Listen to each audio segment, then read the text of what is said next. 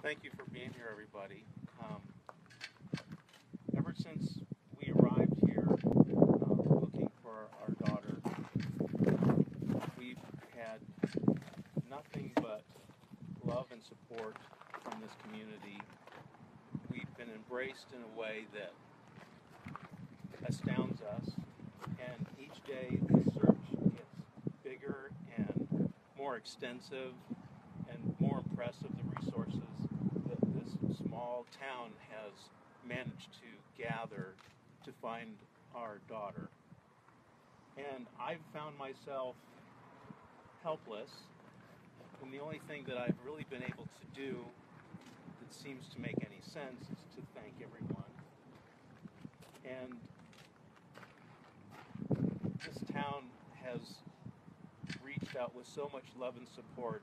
They were the first people that I thanked. I've met so many folks, students, professors, neighbors, friends, landlords. Everyone has been so embracing. And it's been the same with all the resources, all the men and women who have come to help.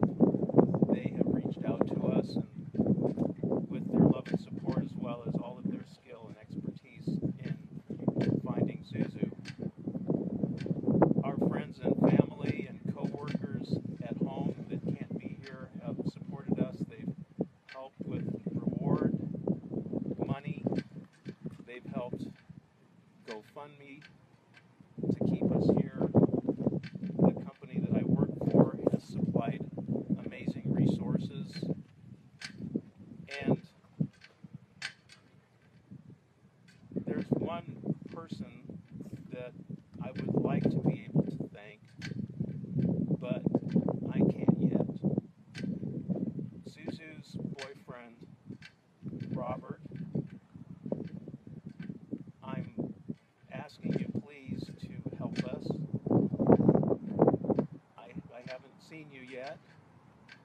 I've seen a lot of people here helping. If you would please come and cooperate with the police department and help us and help them. I know that you love her. I hope that you do. And this would be a way to show it.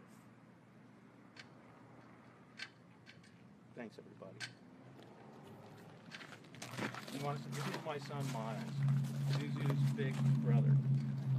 Robert, if you love Zuzu as much as you say you do, and have told me over and over, you will come down here and you will help the police bring my sister home.